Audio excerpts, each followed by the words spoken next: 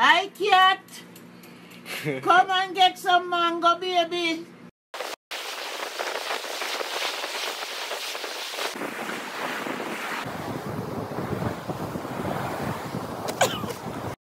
One, two, 1, 2, 3.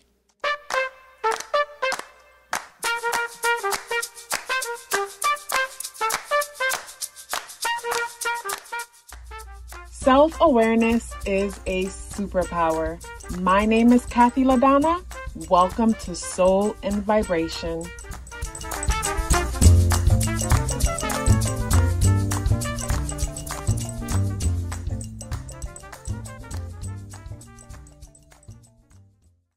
I hope the free thinkers are doing well. And if you're not doing well, I'm happy to remind you that you are the most powerful person that you know. You are the most powerful person that you know because only you can create your reality. Hey guys, today is Friday, Venusian Day, Friday, November 10th, and the energies in the day adds up and reduce to number 1 vibration. If today is your birthday, happy birthday. So when it comes to the spirit animal, we are rocking with the black egg. And I feel like the black egg is so fitting for today. There's a whole lot of ones in this. There's a whole lot of ones in this day. The 11th month, the number 1 is repeated. The 10th, the number 1 is repeated, and the number 1 energy. So all of those ones brings me to new beginnings, the possibilities of new beginnings, especially with the 0 next to the 10, brings me to the potential of new beginnings. And with this black egg energy here, the egg always brings me to the 0 in numerology, and the 0 is known as the cosmic egg because it represents potential. And whenever I see this black egg, it brings me to say a womb, a fertile womb that's waiting for you to plant a specific seed. So it's like you're the planter, you're the farmer in your world. And what kind of farm do you want to have? Like, you're the farmer in this world, in your world, and you decide the kind of crops that you want to focus on when it comes to, your farmland. And what exactly do you want to what do you want to produce there? And the black egg brings me to that. The black egg brings me to clarity and intentions when it comes to whatever it is that we want to create. I think about this month, November, and how it's such a powerful month because it is one of manifestation and powerful manifestation. I feel like with this month, you have to be very, very, very present and intentional with your time, your energy, and your words, because it's just so easy. It's just so easy for that spark to, just catch something on fire. It just brings me to the thought of always wanting to create fire, never knowing how, and then us being in a season, and something about the energies in the season brings a certain chemical in the air that could easily make a match light, where before, no matter how much you would try, the match just wouldn't light. And I feel like with the energies in this day, it brings me back to intention, being intentional. Some people will say, nothing ever manifests for me. I never get what I want, this, that, and the next. And I bet you any money, more than anything, that person is scattered when it comes to their thought. That person, today they want this, tomorrow they want that. And it's just super scattered when it comes to intentions. Or to me, I feel like, you got 1 foot here and 1 foot there, and you're tipping your toes in this and you're tipping your toes in that, where you just have to be, you have to commit. You have to imagine that whatever it is that you want is like a relationship, a marriage that only consists of 2 people, you and that thing.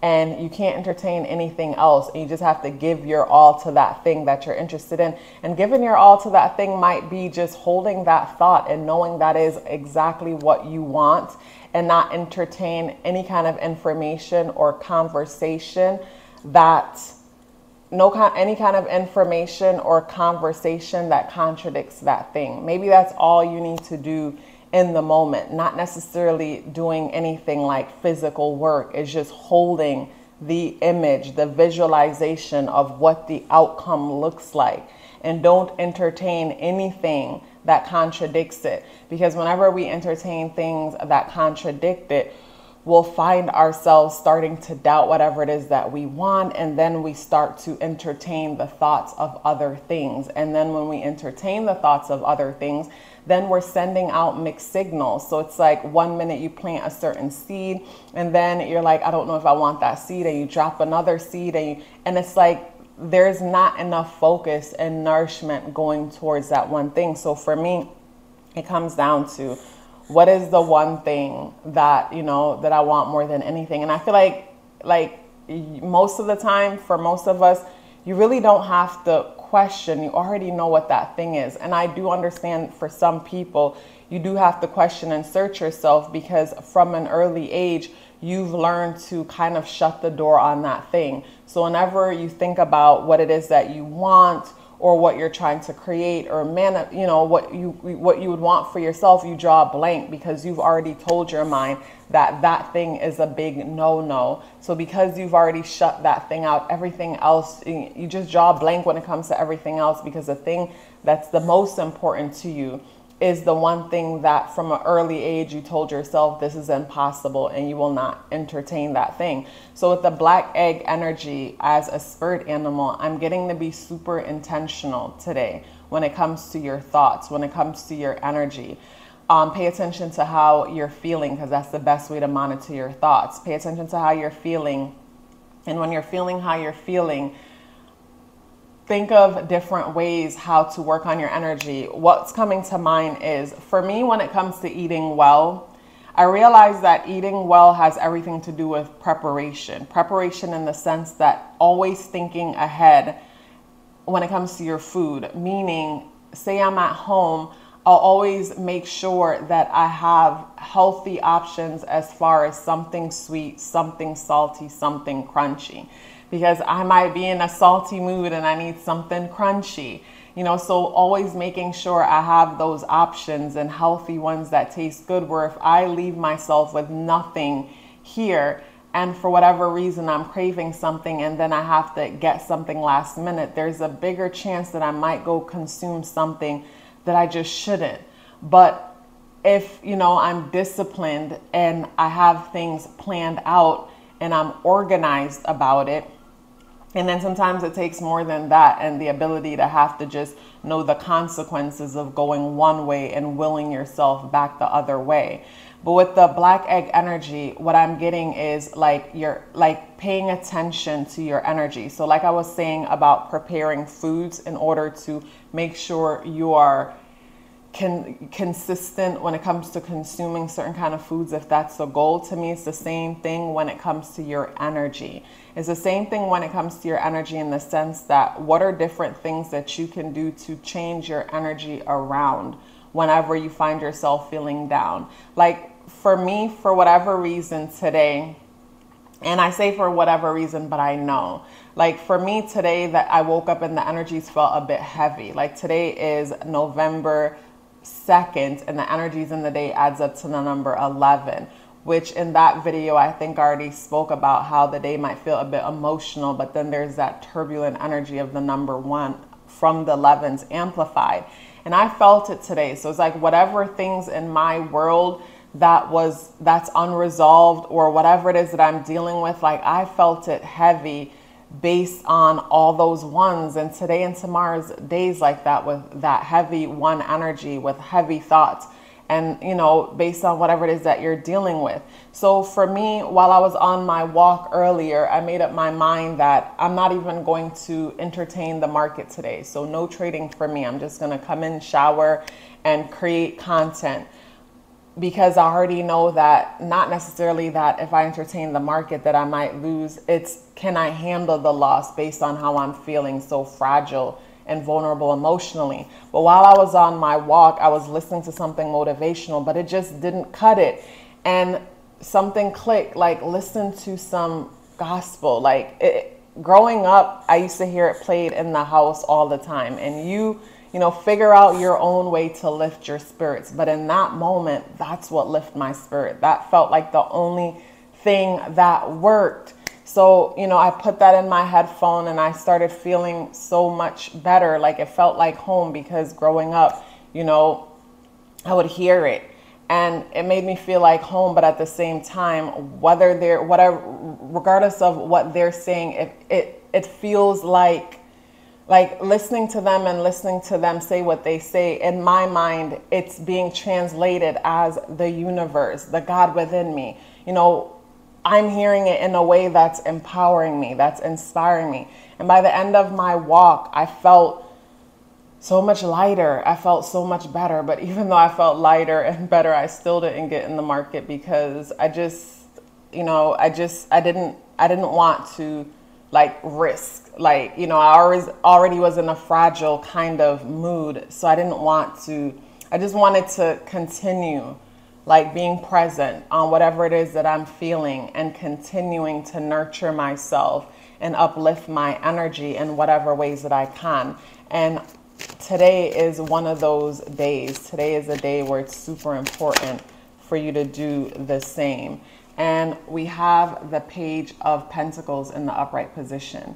So with the Page of Pentacles in the upright position, this brings into some practical change for some of you, or even a financial opportunity for others, because the page is turning a new leaf. So the page energy for some people today might be news, or even a new thought or inspiration, or a new beginning as to how to bring more money into your world. But I feel like for some, today might be a day of turning a new page and figuring out some kind of a system that works for you, some kind of a system that can help you to keep your energy in a way, like to help you to maintain positive energy. So when it comes to today, the moon is in Libra. The moon is still in Libra. And with the moon in Libra, our inner world is nurtured by the thought of relationships, connections.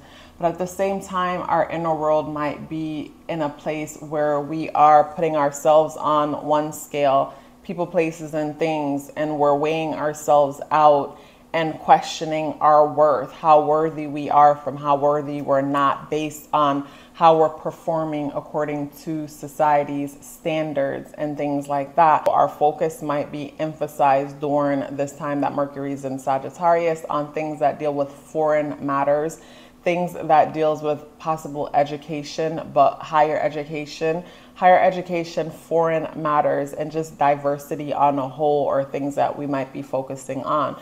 Venus is the ruler of the day, and Venus is in Libra. So like I mentioned with the moon energy, you know, we're valuing the idea of relationships and connecting with others.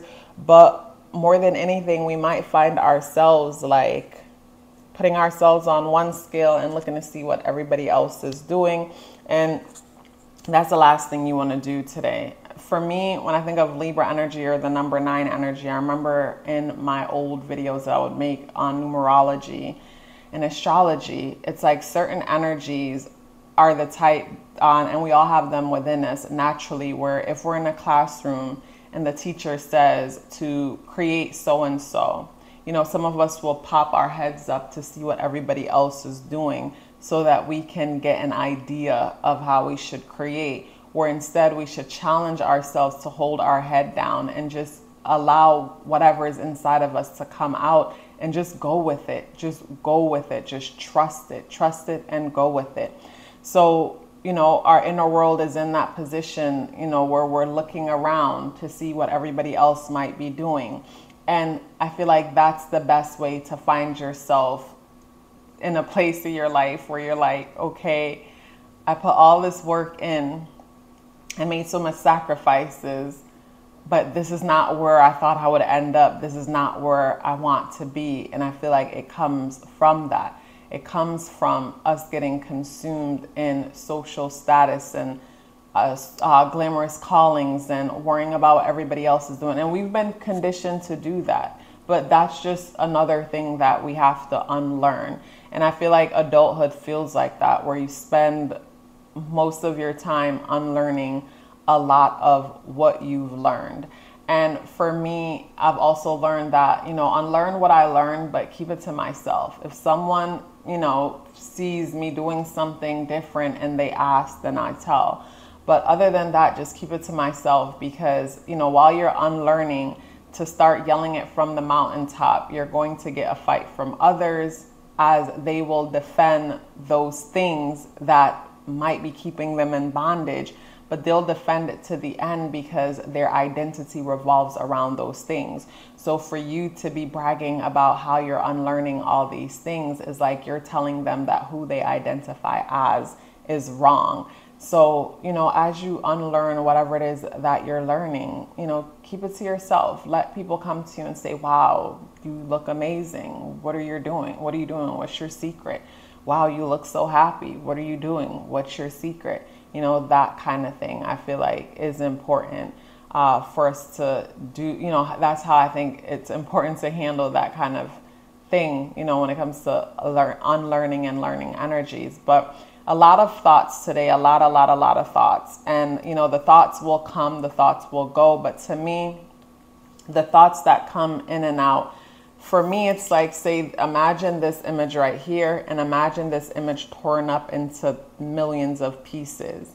I feel like each thought is one of the pieces that will complete this image. So within all of us, we all have an image of like our ideal self or whatever wants to be realized through us. And the thing that wants to be realized to us will come to us in a million different thoughts. But if we piece all the thoughts together, this is where your journaling comes in. If you write them all down, write down the dreams, write down the ideas, over time, you know, you write them all down and try to put them under an umbrella, you'll realize that they all fit under, there's one word to describe them all. And you know, it comes down to whatever that thing is. For whatever reason, you might not be allowing yourself or giving yourself permission to step into that. So it's going to come and show up in different ways as different ideas, because at the end of the day, like, the universe wants us to win. Like, the universe wants us to succeed because the universe wants to express itself through us. And how could the universe express itself to us if we're limited? If we're not abundant? Imagine having a friend that you cannot have any conversations with. You're only limited when it comes to the conversations you can have with them.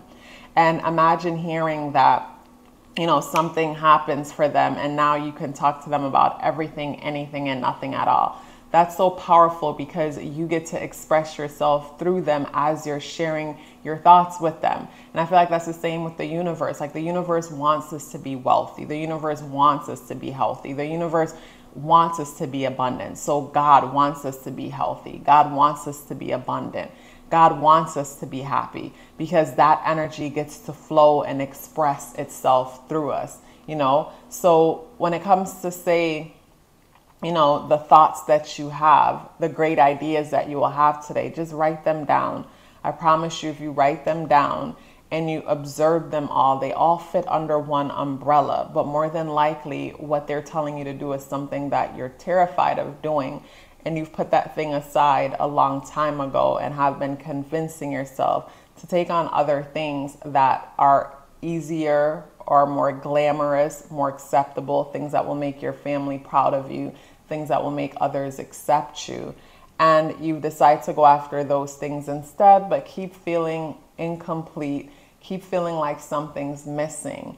And of course, that thing that's missing, it's like haunting you by sending you these ideas and different things that you keep wanting to go after, but really it's that thing that you've dismissed and, you know, put to the side a long time ago is calling you and will forever call you until you answer the call. Or some of us might find ourselves, you know, exiting this place with regret, shoulda, coulda, woulda. And to me, that's the worst thing that can happen, or one of the worst things that can happen to a person. Such a pleasure sharing this message with you. If you'd like to book a natal chart awareness coaching session with me or support the channel by checking out my Patreon, where I drop exclusive weekly content, the links for booking a reading or a Patreon are both in the description box below. Please let me know you're here with me by dropping me a red heart in the comment box below. I would love to hear. Love yourself as if your life depended on it, because it does. Take care of yourself, and I look forward to seeing you in the next video.